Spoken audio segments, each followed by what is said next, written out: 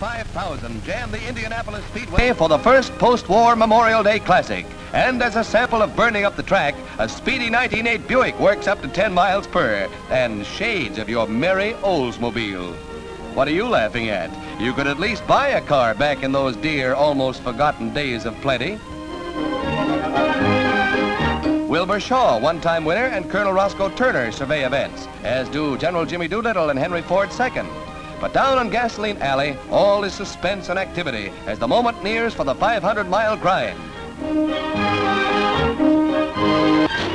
Paced by Henry Ford, the field completes the warm-up lap and is flagged off. The big race is on.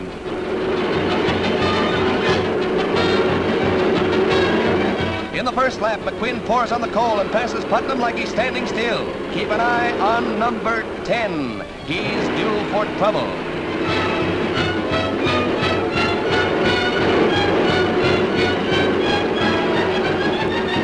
And here's that trouble. Russo crashes into the wall on the northeast turn. He walked away from it.